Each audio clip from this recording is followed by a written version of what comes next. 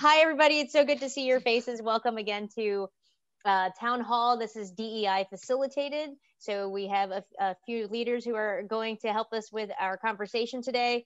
The first thing we're going to do, as per usual, is energy check. So Chip, if you can help us out with the energy check poll. I certainly will. So coming up on your screen is going to be the energy check on a scale of 1 to 10. What is your energy level right now?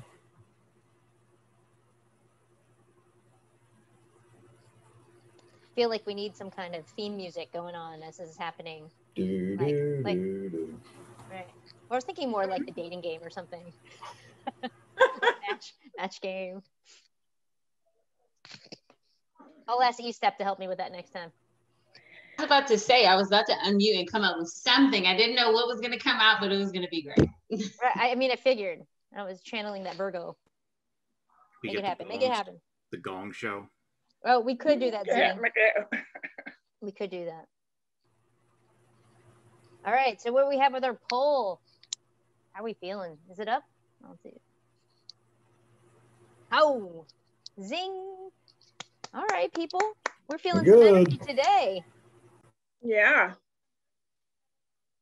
Does any one of the 8s wanted to share one thing about like what's making you feel an 8 right now? Happy birthday, Abby. Of course. It's St. Patrick's and it's Abby's birthday. Happy birthday. It does appear that there's celebrations going on over on that neck of the woods. Absolutely. I have a great team that made me feel very loved on my birthday. It was all my idea. Okay, maybe it wasn't. But happy birthday. Okay. Does anyone want to share besides the 8 that we all share for Abby's birthday? All fine. So I am now going to introduce our hosts for today. If I can see them on my screen. We have Maura, who's our director of HR, and Kelly, who's with our development office. So they will be kicking us off with introducing our theme. Go ahead, ladies. Good afternoon, everybody. Maura again. Today we are going to be focusing on celebrating Women's History Month, celebrating all the women who have paved the way for us to be here today. Can you hear me? Nod? It's a little... We're getting some static. Yeah. Okay. So we're here today to celebrate all the women who've made history, all the women who have paved the way for us to be here today. We're going to be taking a poll. We're going to be asking questions. This is going to be very interactive, and we hope to make it fun for everybody as well, and also possibly make it a learning opportunity. I learned from just seeing the slides. So over to you, Kelly. Yeah, Women's History Month, we all know amazing women. We have some that we work with every day. And, I just would, as you're going through this process today, just think about someone who's just an amazing woman. We all know them. So just let's celebrate them this month and, take a moment and reach out to them, send them a text or email and just make that connection, right? That's what we're about. So let's roll. Thanks, Kelly. Thanks, Maura. I know Jillian had some technical difficulties, but hey, today's going to be slightly different. We will have discussion at the end of our session today, but we have a trivia game, in almost inspiration, pulling in Jay Gregorio with all of his Kahoot games. We do have something very similar. So Jillian, are you on just yet? We don't have Jillian yet. So we are going to fill with some of the questions first, and then we're going to go back to the trivia questions when she lets me know she is back on. So I'm going to share our Google Doc as per usual, because I know you guys like routine, you know what to expect. So as per usual, we're going to put in some the link to the Google Doc right there to help us with some discussions about what's going on in women's history and how we feel about women in our organization. So some people might be chiming in on the phone. So the first question is the Children's Guild doing enough to promote equity for women in the organization? Second, how have women impacted the overall success of the organization? Third, how can we continue to educate our students and youth, not just our students in our school, but also in our other programs, about the contributions of women in history? How can we empower our young men and women to build equity in school, work, athletics, and relationships? And finally, other thoughts.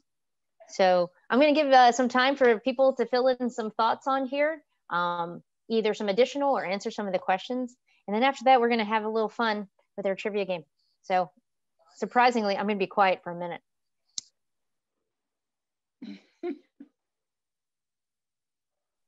I don't know who giggled, but hey. I was timing you. You failed there, but that's all right. We appreciate you, Ray. They say you can do anything for a minute. That was a very hard minute for me to be quiet. Thanks, Kelly. Thanks for reminding me. I lasted all but 10 seconds on the first round. Okay, so I'm just going to share a few things as we go through here.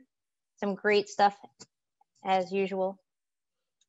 Okay, how have women impacted the overall success of the organization? We have a super excited about the Children's Guild new CEO. Bah! Well done, you. Whoever that is spoke to my heart. Thank you for being very I don't mind telling on myself for that one. It was that you? Oh, see, of course it was. I've been yelling CEO for like ever now. You know, and I'm okay, like, you know, even with the punniness of the articulation, it was like a show that person has a she. Oh, see, there you go. That's why I had to parenthesize the actual. Thank you. All right, so getting to the first thing, Children's Guild, are we doing enough? I appreciate the recent emails highlighting women in our organization. Our CEO is a woman. Thank you, Kelly, for helping to put together a lot of those email blasts in regards to what's going on. It was pretty awesome. Thank you so much. We took some giant steps this year, but we have room to grow. Build policies that support women having families and being a leader. Noted. I know someone who takes care of policies and SOPs. I would say, yes, many women in administrative roles at my campus and now a female CEO. There you go. We have no. So we have people who do believe that we're not doing enough for equity. Let's see, we have another thing. I believe the Children's Guild could do more to promote equity for women in our organization by promoting 12 weeks of paid maternity leave. We still have more things being typed here, so I'm going to let that go for a second. We could do more by developing women and family-friendly policies that help promote inclusiveness, foster work-life balance for working parents. For example, maternity and paternity leave. Great suggestions, everyone. Honestly, Jenny, we should take notes. Let's see, what wonderful progress, but miles to go. Continuing with success in our organization. When I joined the Guild at PG, our principal was a fantastic woman, and we currently have a fantastic woman at the helm. Historical events are frequently taught through actions of men, and women's contributions tend to be couched in relationships. Instead, we should teach history with the perspective of women and people of color. The narrative will change. Exactly right. And we had a recent discussion about that. I think, Dwayne, and you and I had a discussion also, one of our meetings, that a lot of the times when we talk about history of women, there's a lot of emotion that's behind it, not necessarily a lot of the other historical facts that go along with what women have contributed, and especially women of color. Jillian, are you on just yet? Not yet. How can we empower our young men and women to build equity in school, work, athletics, relationships? Helping them to be aware of current inequities is a good start. Amen. You got to kind of know where your baseline is, right? Young men need models of nurturing. Right now, many of our cultural accolades are couched in the language of competition, sports achievement, and not in what it means to be a caring man. Stop promoting gender roles. Allow people to be people and treat everyone with kindness and compassion. Other thoughts. Would Medusa and St. Patrick get along? I don't know. It depends how much libation one may have. Yay, Jenny. Happy birthday, Abby. Happy birthday, Abby. Abby, you're getting some shout outs. Who do I need to pay for that, for those little shout outs? Going back up to the top as someone was finishing earlier. Women shouldn't have to choose between career advancement and having children. Absolutely. The way to improve is to increase their power to lead. Okay, so there's some more comments that are being made, but I want to see if anyone wants to just verbally contribute or add anything over in the chat also.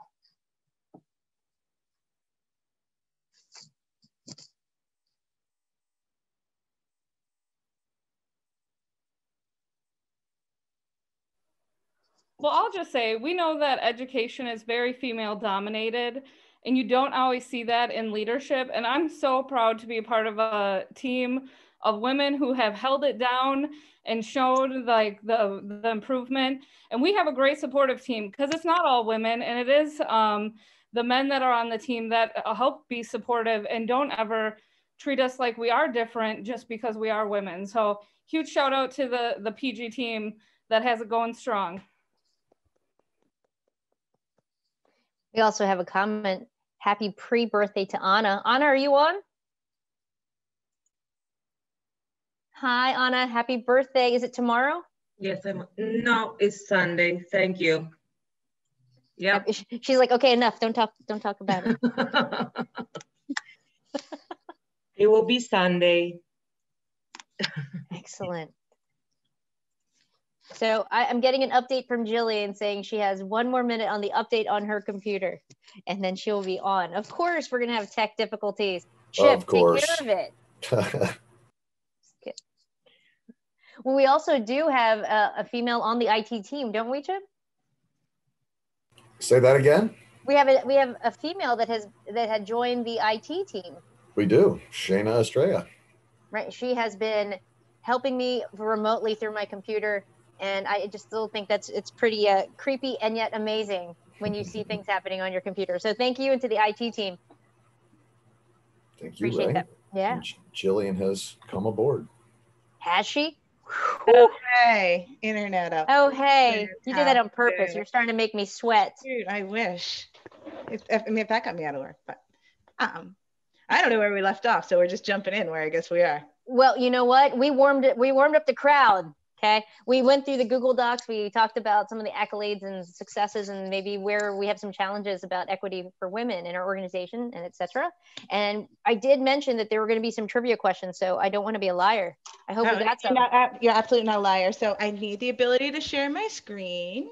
Chip Rooney, I think that's on you. I'm on it. All right. Now so this came about, actually, Staffa House did Who Am I? Guess a guessing game about Black History Month. And so one of the things I asked them to do is that they could create some trivia questions for us for Women's History Month. So this is presented to you in conjunction by the Staffa House putting most of these questions together. And so we made a nice little PowerPoint. So we'll get to do some guessing. Chip, I don't know if we created polls where people can enter their guesses or what, but we'll play. We have them all separated by question. Awesome. So I'm going to share my screen and pretend that was with no technical hiccups at all. So we're going to go from beginning. Oh, look, an animated graphic. See, this is why my computer crashed, people. And next slide. Here we go. So this is in special thanks and gratitude to the Staffa House for creating questions and demonstrating the responsibility to learn about and celebrate those who shaped us. We know they will continue to change the world for the better. Here's the first one. I don't know, can everybody see it? Do you need me to read it? I don't know, but I guess we can launch the poll too with that.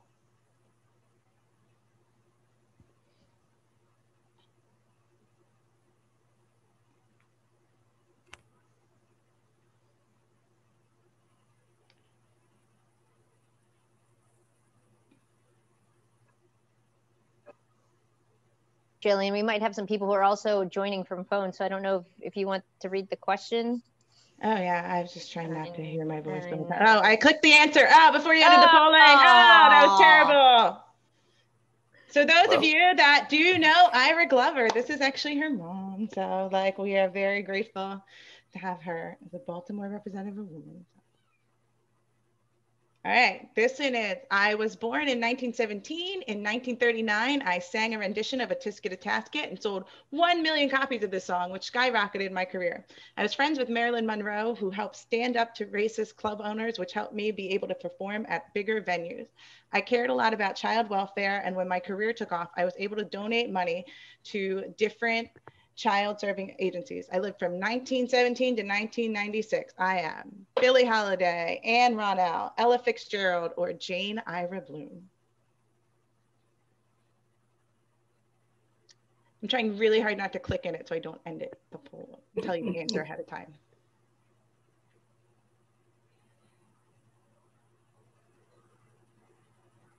All right, we have that 68.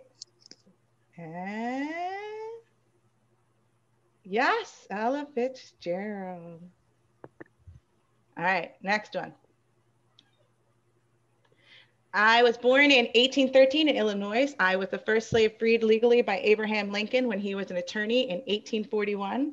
I was important in this fight for my freedom as well, since I did not want to give up and had my case heard by the Illinois Supreme Court. My case helped to push Abraham Lincoln towards his anti-slavery stand. I was freed from slavery on July 23rd, 1841. I am Elizabeth Freeman, Nancy Liggins Costley, Mary Prince, Sarah Mapp Douglas.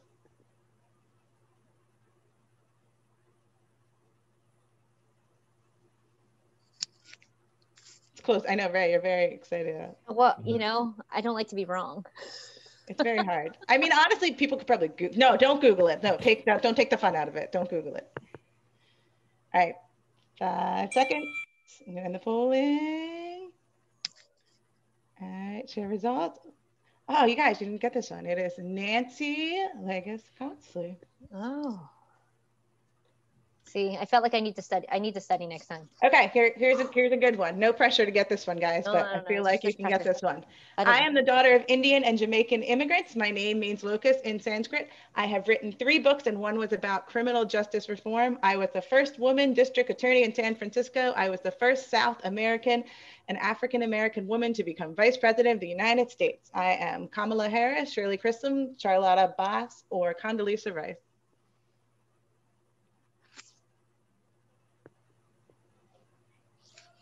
I may not have had to study for that one. Good job.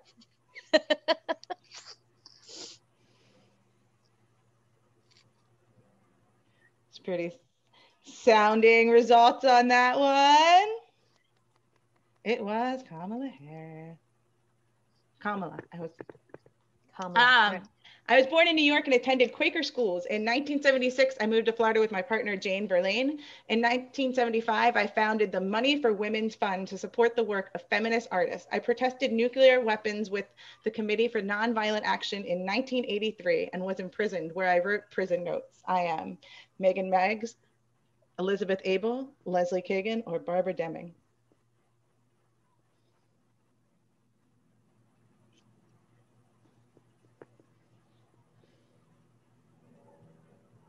Close.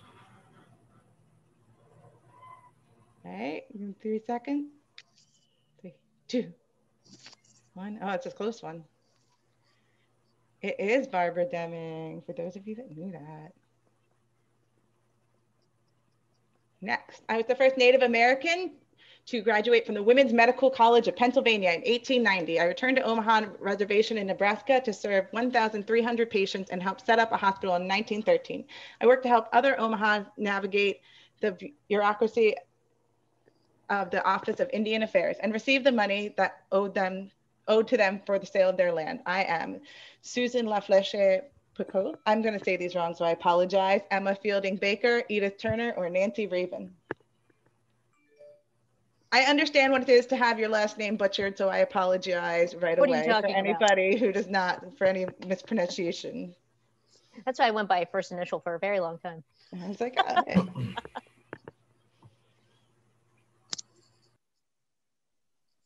You guys are good. You are correct. Overall, we are right. It is Susan LaFleche Picot. Picot, is that how you say it? That's the French. I need an SLP reading these. I was born in Mobile, Alabama, and I have an identical twin brother. I became the first openly transgender person to be nominated for a Primetime Emmy. I was awarded an honorary doctorate for my work in the fight for gender equality.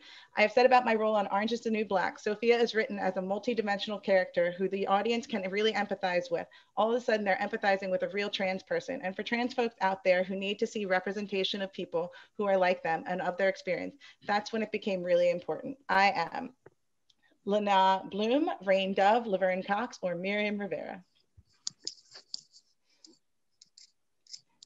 I can only see a couple people on my screen from sharing, and Ray's very excited when I think she thinks she knows it right away. So I just want that demonstrated in case that I can't see everybody's excitement when they know it, but I imagine it's there. I also did love Orange, so.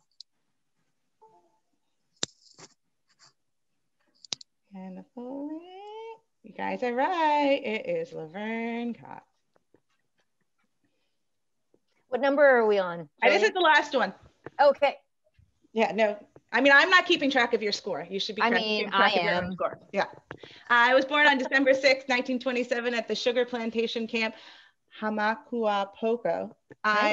It's Hawaiian. I became an attorney and worked on addressing socioeconomic issues. In 1965, I became the first Hawaiian woman elected to Congress, the youngest member from the youngest state, as well as the first Japanese American woman member in Congress. I co-authored Title IX to prohibit gender discrimination in higher education. I am Jean Arayosi, Karen Awana, Hermina Morita, or Patsy Matsu Takemoto Mink.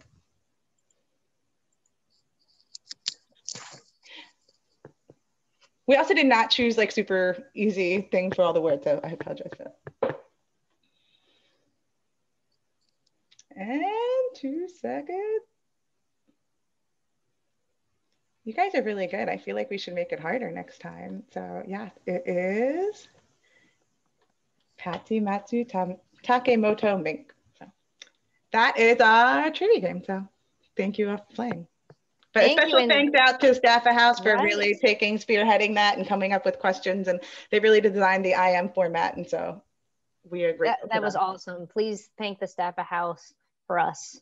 That was pretty amazing. Thank you to the group homes and TFC, because I know often we have a lot of the non-pubs here. So I love that there are other programs that are also contributing.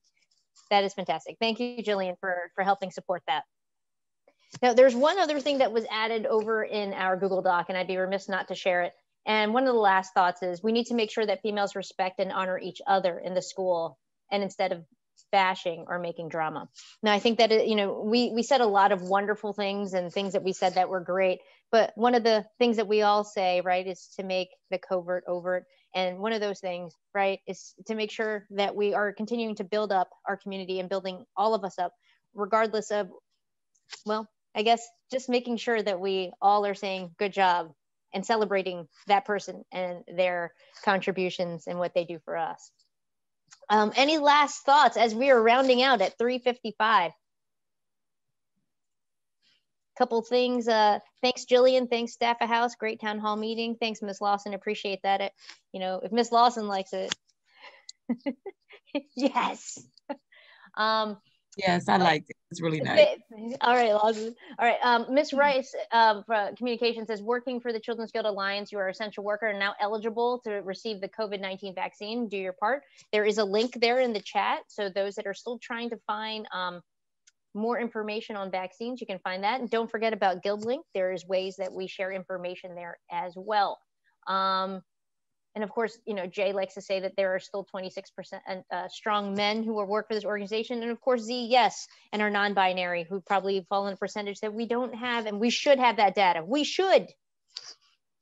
That being said. No, Ray, we will. We have it. Niche got me. Oh.